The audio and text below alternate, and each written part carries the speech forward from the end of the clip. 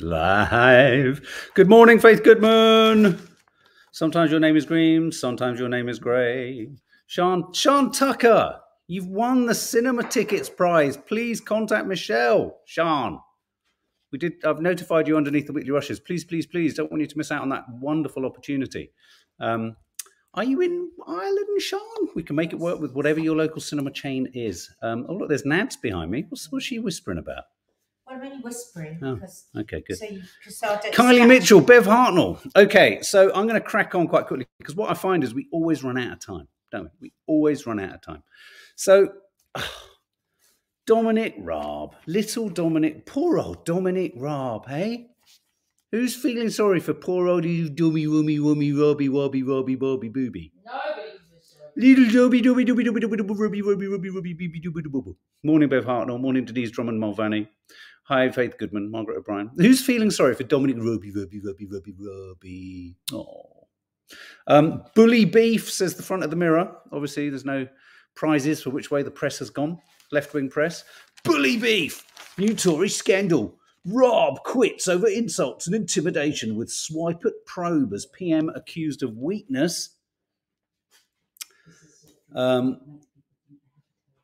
Bully beef.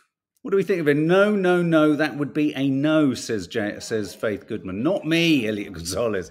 Good riddance. Why did you say that, Elliot? Well, look, what I'm going to do in a minute is I'm going to show you a photo that will really help represent what potentially some of this. Now, of course, what I have a problem with my worry about this Dominic Raab story, right? He wrote his letter of resignation, which I read somewhere. It's here somewhere. This. And what they've definitely done is Dominic Raab and Rishi Sunak have sat together and said, look, you've got to go, mate. And he said, I know, but how can we turn this to our advantage?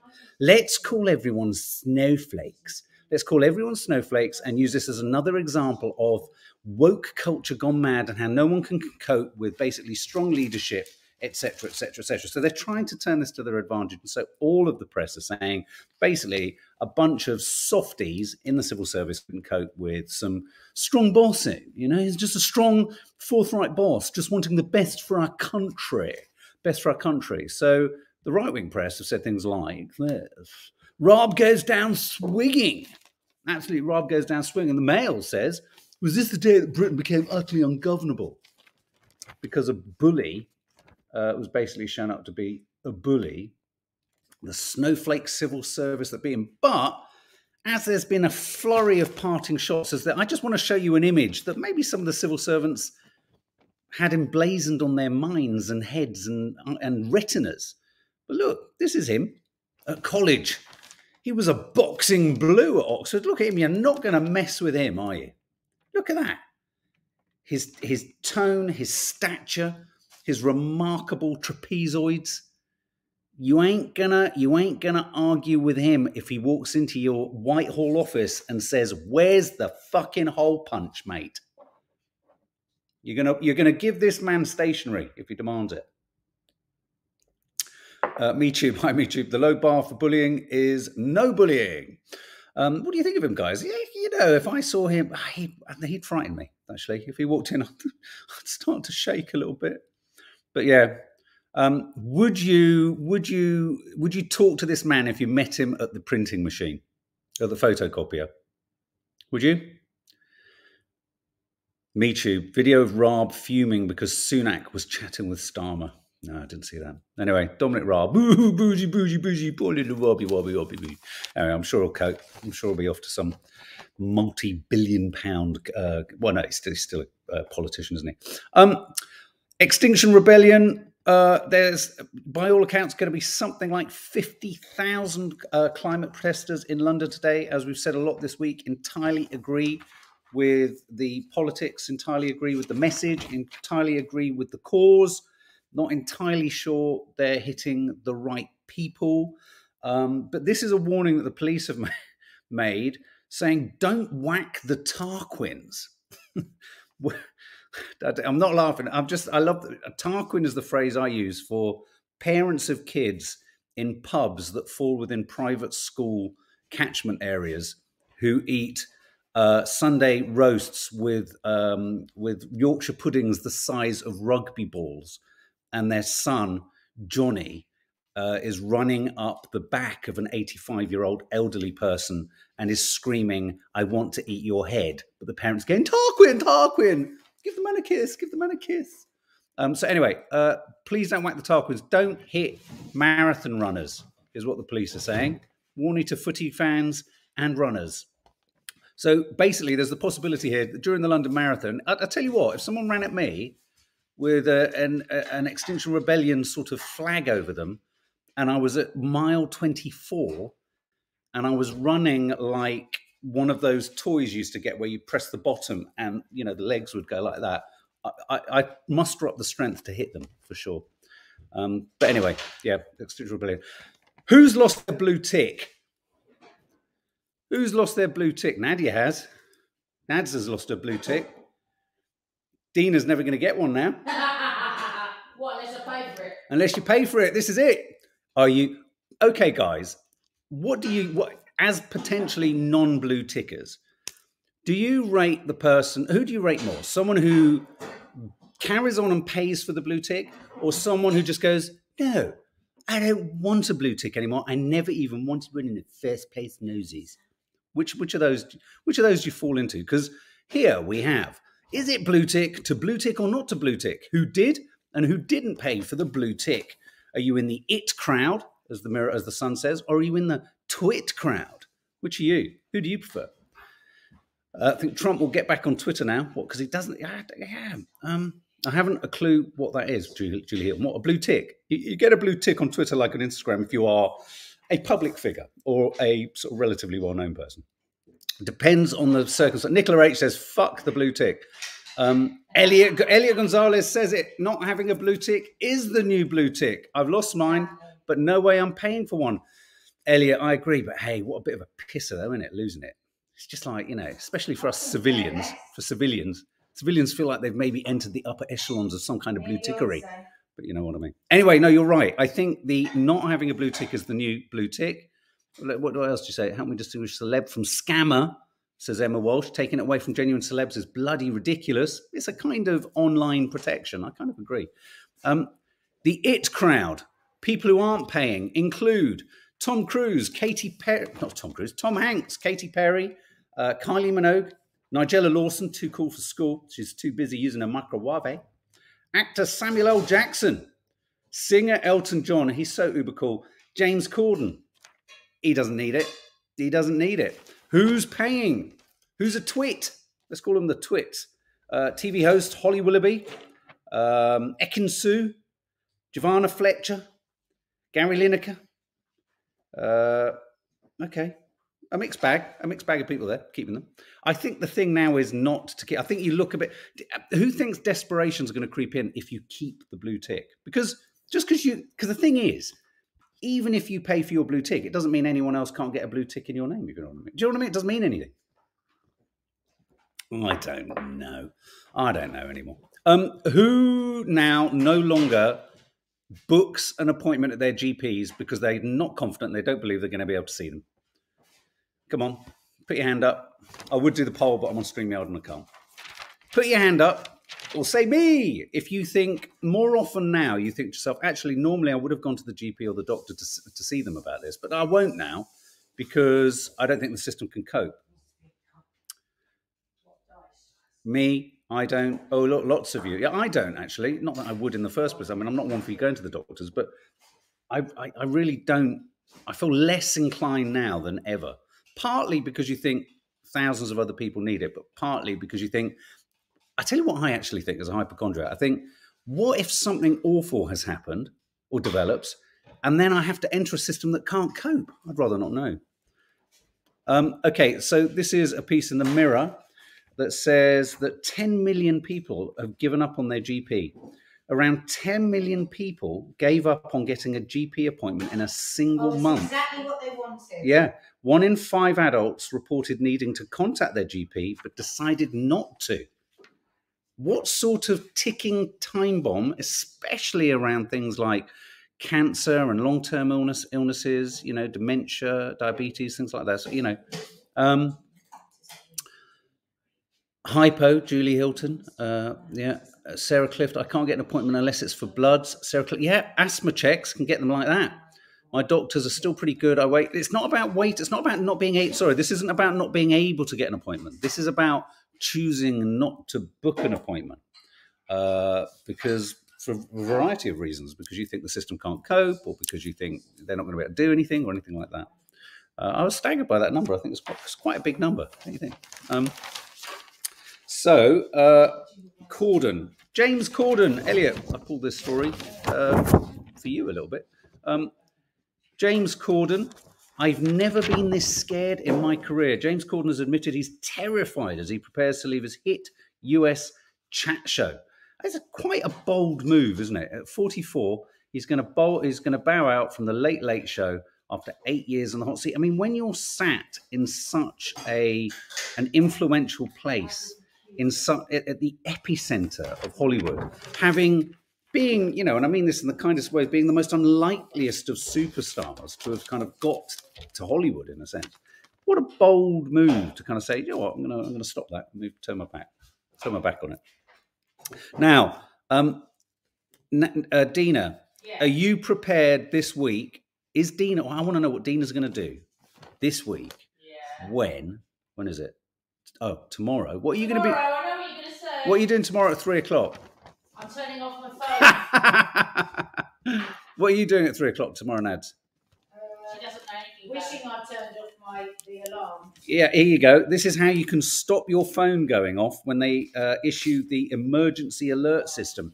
Does anyone think there's any chilling connection between the emergency alert system and the fact that the Russians are currently monitoring our entire energy resources in the North Sea? Does anyone think there's a vague connection between them mapping out our wind turbines and oil rigs and pipe system and us getting some alert tomorrow? For anyone who doesn't know, in the UK, this is an emergency alert system is going to be tested on our phones at 3:00 tomorrow. The argument is that this is going to be tested as an alert. Think of how when you had your NHS COVID app and you would get a notification saying there's been an outbreak locally, and then suddenly you'd go, oh, all right, okay.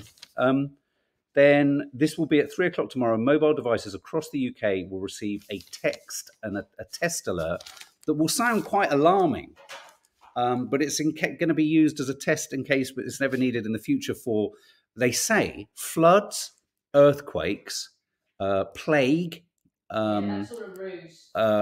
locusts, anything like that, but also potentially, I guess, for any kind of invasion. Any invasion. I mean, I don't know how you announce this and pretend that it's not something more significant than it is. So anyway, here you go. Using your iPhone, open settings, go to notifications, go to emergency alerts, toggle off both extreme alerts and severe alerts. And by doing this, in the event of a zombie apocalypse, you won't know that your head's going to be chomped off in about 10 minutes. So much to look forward to. Reese Roberts, zombie and aliens, absolutely. Did anyone see there was footage, talking of aliens, there was footage released, was it yesterday? Oh, footage released yesterday of a drone footage over, I think, Syria, over a country in the Middle East, where the drone footage followed a UFO. Did you see it? It's remarkable footage, following an orb. It's flying orb. It's the most convincing footage I've seen of a UFO yet. Check it out. Put drone footage UFO Middle East. It'll come up. I wonder sometimes if it was probably Nadia and Nadia and Dina's father playing with his remote control ball again. Beauty queen faces 25-year prison hell. Woman who once competed for Miss England is being held in a Mexican jail. These stories always get me. I don't know why, but you know, it's like, just be careful. She took 250. Be careful. I don't mean like be careful, don't get caught. I mean, just don't ever think about drugs, guys. Don't do drugs. To quote Grange Hill, just say no. Beauty queen faces 25-year prison hell, £250,000 worth of ketamine. What was she thinking? It was found in her luggage as she flew into Cancun airport. It's either, I mean, I don't know what her argument would have been. Maybe I have an enormous horse that I'm attending to when I get out there. An enormous horse that I need to inject. KTK seems like an excessive sentence. Well, I always find with these stories that if you're willing to take the risk, if you're taking £250,000 worth of ketamine into Mexico, at some point, I think you need to go on Google and check out what's the worst sentence I could possibly receive if I get caught. I think, due diligence and all that kind of thing. You've got to do your due diligence. Coronation cash-in. Not surprisingly, London hotels are exploiting the king's big weekend as he gets a crown put on his head and is anointed with all sorts of weird oils. London hotels, basically, we're going to watch the king go to a spa, aren't we? He's going to have oils. He's going to have all sorts of kind of little things just dipped and dibbed all over his forehead. London hotels are exploiting the king's big weekend with price hikes of up to 171%. Guys, that means if you're staying in a Travelodge for £79, it's probably going to be about 210. Shocking, isn't it? Shocking. SOS. Oh, look at this. This is interesting. SOS dating app has alert. Look, this is a new dating app. This is a good one, girls. Yeah. A new dating app will now allow users to send an SOS alert if they feel unsafe whilst with a date they found on the app. Apparently, police reports of sex offences linked to dating apps soared nearly 200% between 2017. I guess, it's kind of no surprise that dating apps will encourage people to get quick access to potential victims, right? So this is a dating app that allows you to send an SOS, which I think is quite good. It'll send it to loved ones if they feel that they're in any immediate danger. Wow. Can we please have some way of knowing where all the pervs are? Well, I think. I want an app telling me whether I want the men to be doing something. Why is there always something else we've got to do? You heard it here first. What's this one here? What have I got here? More fear. Spielberg Rally. Not moving on from that. Debrett's, the book on etiquette. It's a great idea, isn't it, Nicola Randall? Pitch a tent along the mall, free accommodation, Andrea Crash. Back at the class, Andrea. Debrett's has issued some definitive texts, some definitive rules on mobile phone manners. This is, the posh book of behaviour and all that kind of stuff. Let me just check my battery's going to last. Yeah, I'm all right. So modern matters of form. With the advent of smartphones, people inevitably do take photographs, but these should have no place at more formal events and are frowned upon at garden parties. Who the fuck has been to a garden party in recent years? Who goes to having a garden party, Tarquin? When sending condolences, email should only be used in exceptional circumstances. Mobile should be switched off. Well, this is obvious. Mobile should be switched off at funerals and all silent activities such as checking email avoided. I don't think you should have a mobile out, should you, at a funeral? Group WhatsApp chats should only be used to talk about subjects that are relevant to members of the group. Yeah, right.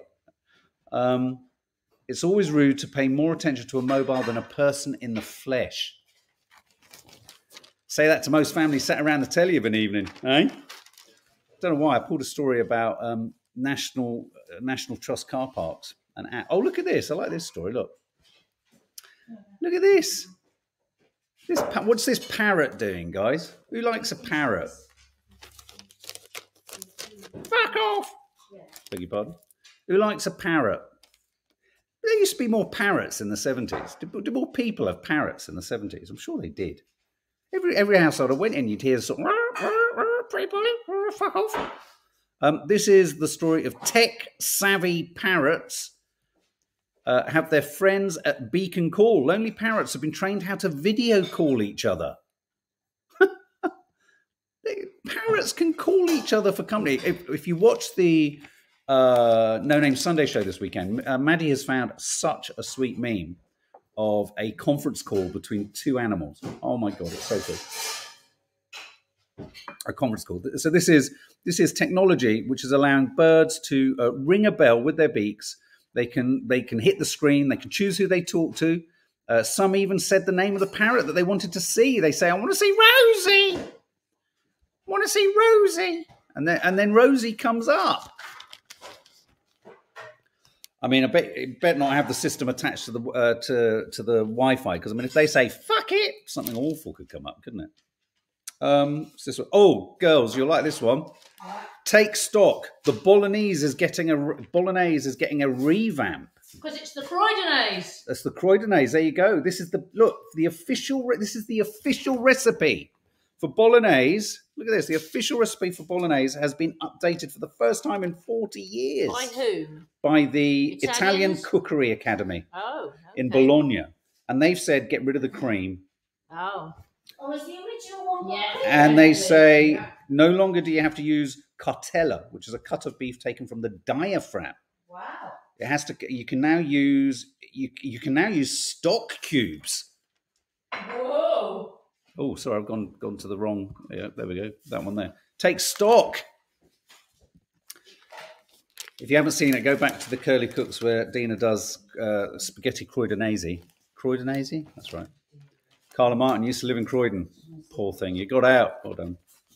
I only want to quickly touch upon this story because it's one of those stories that when it started, I thought, oh yeah, right. This is a couple of Hollywood A-listers just having a bit of a laugh. But this is Wrexham Football Club. And this story I like because Ryan Reynolds, who doesn't love Ryan Reynolds, and Rob isn't he gorgeous? And he's funny. And Rob McElhenney, I can never pronounce his surname, Rob McElhenney, they've obviously invested, supported and backed Wrexham.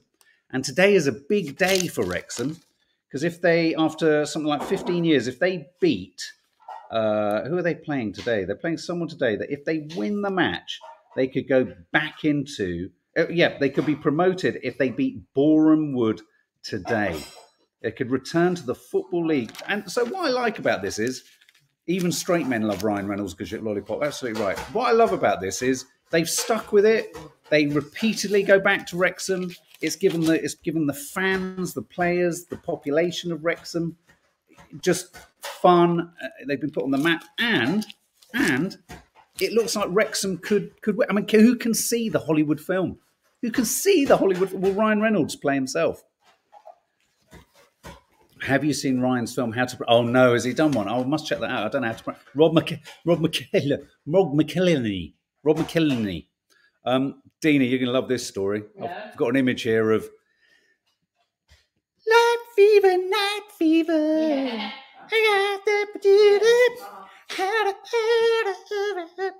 John Travolta's film suit. It cost $100 for the film. It's going to go at auction for $200,000. $200,000. Catching the Fever. Travolta's film suit. So what's funny about this is when they were shooting this film, someone will have said, can someone just bugger off and quickly get one of those white suits that they sell down at the local kind of catering place? Now it's worth $100,000 because he wore it in a film. Would you buy it? I wouldn't. But yeah, I like him. I like that film. That's such an iconic image, isn't it?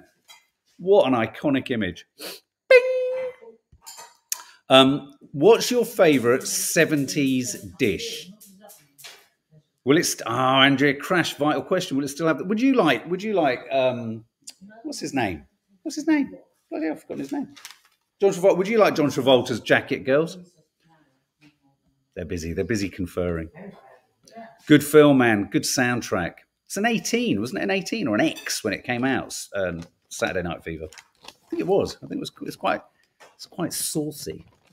What's your favourite 70s dish? You're right. Nick's prawn cocktail. Food treat. Oh, girls, I should do this on the Curly Cooks. What? The 1970s dinner party classic prawn cocktail is back again. Oh, you already read online. Prawn cocktail. Oh, we've got to do a 70s Curly Cooks. Prawn cocktails are making a comeback as Brits return to hosting 70s style dinner parties. Wow, this is so relevant. That's so weird. We're going to be doing this. We've already planned it. Are you all going to include an ashtray with keys in it? We've got everything. You won't believe what we've got. The props. Oh my god. Yeah. It's going to get saucy, guys. Okay, right. Where did we say it was going to get saucy? It's just my imagination. Mark! What was that? Tomato! Oh! Stop it, Mark! Don't. I need those tomatoes. Stop it. So this is the story of who flung it. Seaside town in fear due to a mysterious tomato thrower. Oh. Cops are hoping to catch up with a prankster hurling tomatoes at passers-by. There's a phantom tomato thrower in Eastbourne and Hastings. Yeah, officers are appealing for witnesses to a series of unprovoked attacks. On Wednesday, a person walking in Hastings at 7:30 were hit in the face with an apple and then a tomato. On Friday, a person was hit with a tomato in Eastbourne. Shortly after this, a person was hit on the head with a tomato and a lot of tomato throwing. My friend lives in Hastings. I don't see what she knows. Go and ask her. Catch up with her. Oh dear. Little blast from the past here. Any fans of Lock, Stock and Two Smoking Barrels? A little reunion of the cast there. Jason Statham. Jason Fleming and good old Dexter Fletcher there at the London launch of his new film Ghosted. Little image there, little blast from the Lock, Stock and Two Smoking Barrels was a seminal moment in British filmmaking. It really was. Big moment. Who are we? Barmy army of sheep invade streets. I pulled this because there was another story last week about goats being allowed to roam wild in a village or a town in the Llandudno, I think, in Wales. Free roaming hooligan sheep are terrorising a village. They're keeping residents up all night, destroying their gardens and using their lawns as a loo. I think keeping them up at night is a bit of an exaggeration, right? I mean, a sheep eating your grass isn't going to make a lot of noise. Let's be honest. Who are you? Okay, we've often said that the way to a revolution in the UK revolves around a cup of tea. So the Daily Star says, perfect cuppa. Expert says put milk in last and dunk privately.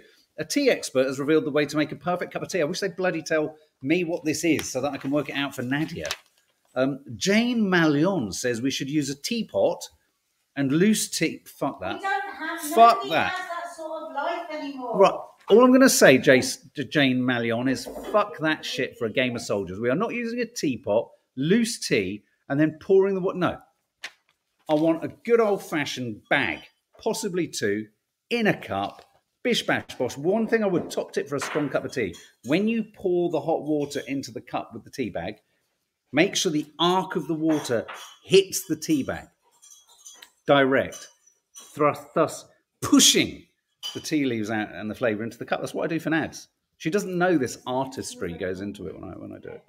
And so finally, National Tea... Oh, guys, it was National Tea Day yesterday. Oh, Faith no, Goodman. Tea bag, milk, then water. No tea bagging here, missus.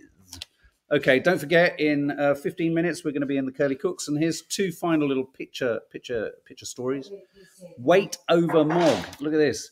This massive Moggie's new owner has got a lot on her hands. Patches is 2 stone 9 pounds. Wow. The Guinness World Record for heaviest cat was 3 stone 2 pounds. Wow. Look at that. It's a fat cat. And just to calm us all down, Ave Maria.